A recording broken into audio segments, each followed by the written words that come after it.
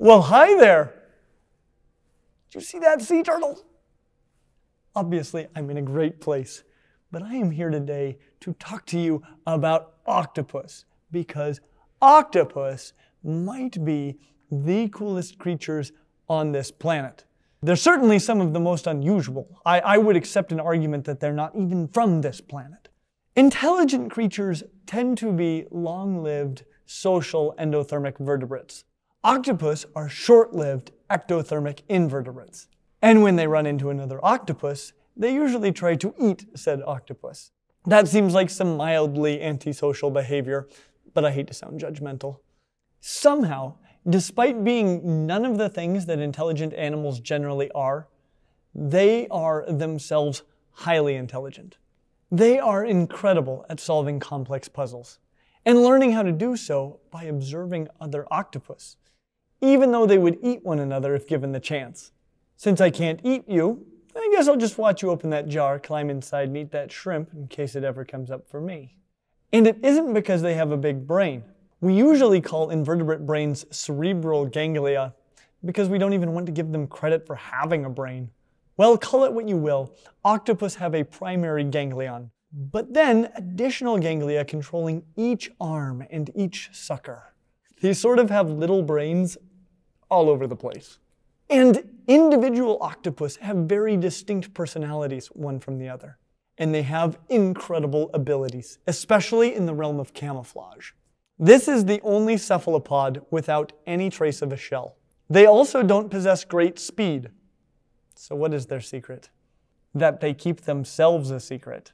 They employ a wide range of camouflage abilities, like their close cousins, the cuttlefish, that we talked about before.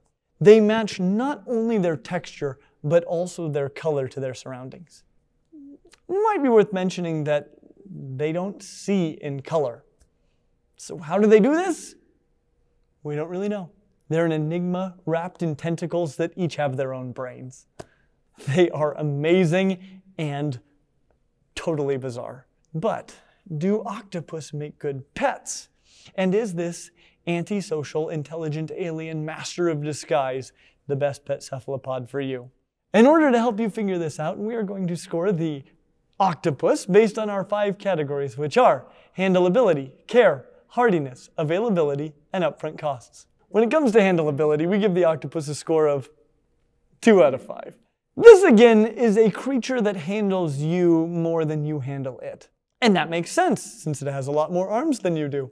8, hence the name, each one controlled by not only the primary ganglion, but its own private ganglion. And then each arm has loads of little suckers, and each of those have their own ganglia as well. No big deal. And those arms can not only feel your texture and temperature, but they can taste you as well. Sorry if that makes you uncomfortable.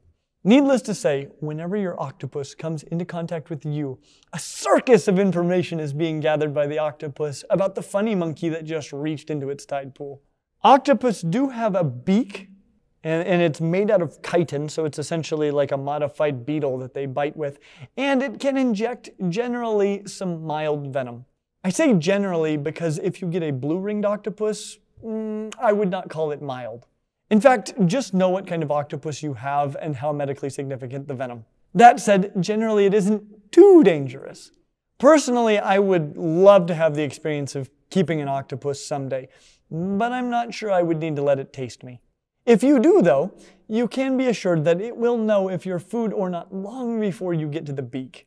And given how visual and intelligent this creature is, I'm sure it will know who you were long before you ever reached in there. And even so, once it grabs you, you can try to avoid the old beak if you like to. Additionally, they can ink if they're frightened. So, never try to put them in that situation. Be sure interaction is done on their terms, not your terms. Quick color changes to black or white can indicate that your octopus is concerned about your presence.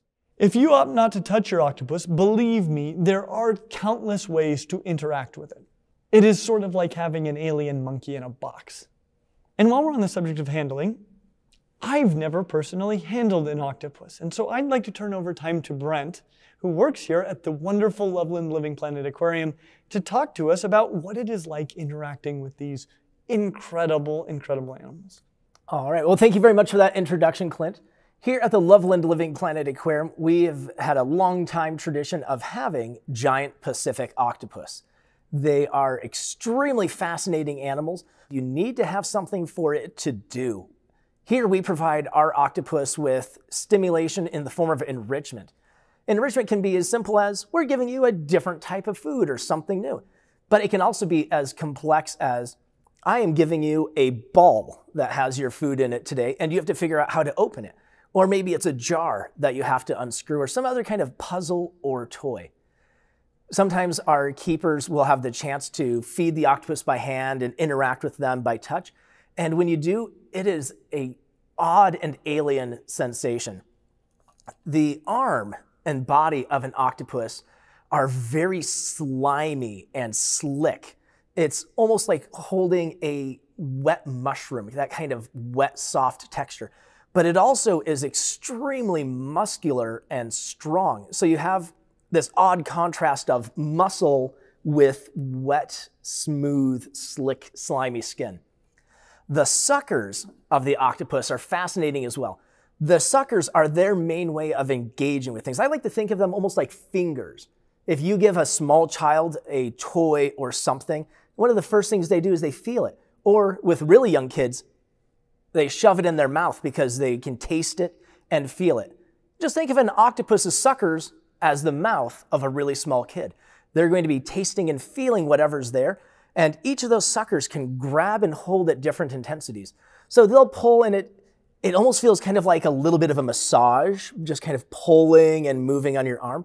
But if they find something that's really fascinating or they decide they don't want to let go, they can move their suction from being just a very gentle little grabbing and holding to really gripping and holding on.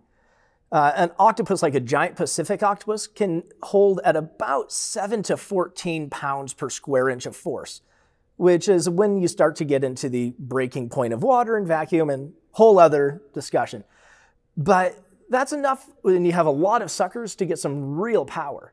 In the wild, they're going to be finding and eating crabs, clams, and things like that. And if you've ever pulled open and shucked a clam before, it takes some serious work to do that, and that's with a tool. The octopus, all with their arms and suckers.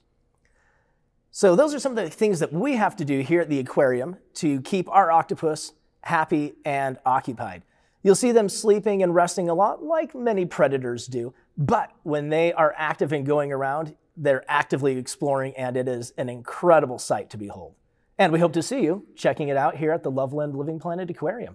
Thank you so much, Brent, and thank you to the Loveland Living Planet Aquarium for having us here to make these amazing videos that we've been able to make. It's been such a treat. We've had such an unforgettable time, and the thing is, we haven't even seen very many things that you can't see when you come here as a guest. So just come here, you gotta see it. When it comes to care, we give the octopus a score of 2 out of 5. Octopus are not easy pets by any stretch of the imagination. I would only recommend them if you are a highly experienced saltwater aquarist. We lay out the importance of cycling a tank and water changes in our video on freshwater stingrays. So for more information on that, please check out this video. We also cover the intricacies of using salt water and when to add salt to your water in our video on cuttlefish. So if you're serious about getting an octopus, you're definitely going to want to watch that video as well. I highly recommend that you check out both of those videos if you're really serious about keeping an octopus, or if you just want to know about some other rad organisms. Your tank will need excellent filtration and proper temperatures that will depend on the exact species that you keep. You could potentially need to either heat or chill the water depending on the exact species, so definitely know which octopus you're getting before you get it. In addition to water changes to remove nitrate, you may need to perform an emergency water change if your octopus ever releases its ink into the water. And copper. This is an important cephalopod-specific issue. Cephalopods are very sensitive to copper. Test your water, especially if you've got copper pipes in your home. Goldfish are frequently treated with copper, so don't use them as feeders. And this gets us to feeding. We're here today at the Loveland Living Planet Aquarium in Draper, Utah. And they have been kind enough to not only let us film their amazing Pacific giant octopus, as well as the sharks behind us. In fact, if you haven't seen our video on blacktip reef sharks, I have a suggestion for what you should do as soon as this video is over. There'll be a link down in the description. We'll throw one up here too, just in case you're like, octopus are boring. I want to see some sharks. There's some rad sharks. We should stay for the rest of the octopus. If you've seen that video, you know that we got to feed their sharks. Well, we got to feed their octopus as well. This is one of many things that I love about this aquarium. There are lots of animal feedings that go on every day. My family frequently gets a season pass here, which is totally the way to go because I basically want to live here and we see something new and amazing each time we come. Obviously, I love the cuttlefish, sharks, and octopus, but that is just the beginning. My favorite part of the whole thing is their South America exhibit. South America is often overlooked by zoos, and this is a shame because it has some of the most spectacular wildlife on the entire planet. When they opened up that exhibit, this place went from being a typical state-of-the-art aquarium to being one of my favorite places that I have ever visited. And they went on to open up their Asia exhibit just to put a little gravy on top. I can honestly tell you that this place is worth taking a trip to Utah to visit. And you can bop down to Clint's Reptile Room while you're here. Octopus, though, are carnivores, and they eat a lot for their size. Crustaceans and fish will form the majority of their diet. You can use frozen, thawed marine invertebrates and fish, which is convenient because they're available at the grocery store. Use lots of diversity of feeders. Realize that any animal placed in the tank with your octopus, including other octopus, are likely to become one with your octopus. So make sure that's what you want before you put anything else in there. Because they can be such voracious and messy feeders, be sure to use a very good filter and a protein skimmer. And this is where it gets tricky. You need filtration to enter your enclosure. You need to be able to get into your enclosure. But octopus can fit through any space larger than their beak. And this is the beak of the largest octopus on the planet. In general, plan on the beak being probably smaller potentially than the eye of your octopus. And that is what makes them so excellent at getting out of tanks. I've actually heard really interesting stories from people that had labs where they kept octopus, where they had organisms from other enclosures in their lab that were disappearing, and they couldn't figure out what was going on. And so they set up a motion detecting camera in their lab and noticed that at night, their octopus would squeeze out of its enclosure from a very small hole. They would climb down the side, across the floor, and up into other aquaria, eat things out of the other aquaria like some sort of a buffet, and then crawl back into their enclosure so the next morning they could be in there like, I don't know what happened either. It's just darndest things. People are eating people. I don't know. Basically, it's like trying to contain super intelligent, muscular, silly putty with a marble inside. Keeping an octopus, especially a small octopus, contained is a heck of a trick. So you will need the best lid ever. It probably better lock and then silicone everything. Thank you to our patrons at Patreon that made this possible. We couldn't have done it without you. And we are so grateful for all that you do. You constantly are giving us new abilities so we can show you new things like this. This is all because of you. And as you guys know that are already patrons, we provide a lot of features to try to pay you back. If you're not currently a supporter at Patreon, please go check it out. It does so much for our channel, and it's also a lot of fun. When it comes to hardiness, we give the octopus a score of 2 out of 5. Under the best of circumstances, your octopus will live at most a few years. Smaller species may only live a few months. Plus, saltwater tanks are complex. Stay on top of water quality, especially ammonia and copper. Watch out for infections, and don't let it escape. When it comes to availability, we give the octopus a score of 3 out of 5.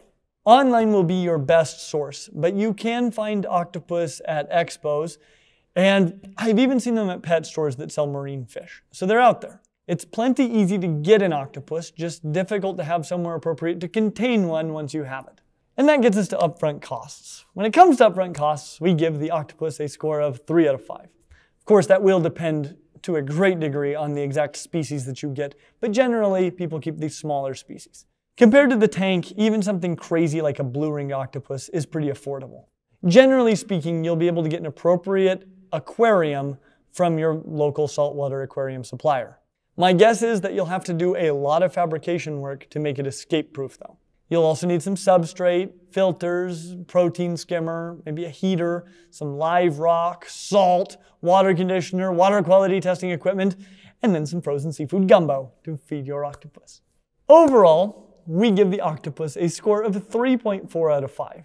If what you want is a surprisingly intelligent, short-lived escape artist with a scary bite that it is unlikely to use if it knows you well, then what you want is a rat.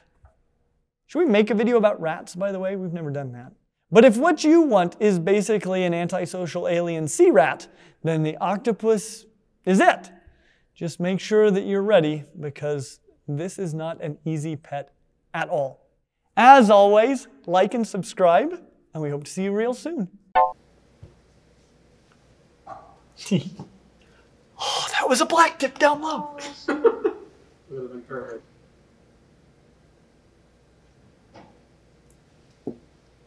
Hello? Did you get a Hello? call on your cell phone? Your cell It's a wrong number. I don't know who they were trying to call, but it was not a less. That seems like we should have 8 categories. Suction cup ability, color and texture change ability, bow skills. When it comes to handleability, we give the octopus a score of 2 out of 5. Sorry. Sometimes I do things just to upset Jason. Can we stop and Shark, watch a shark now.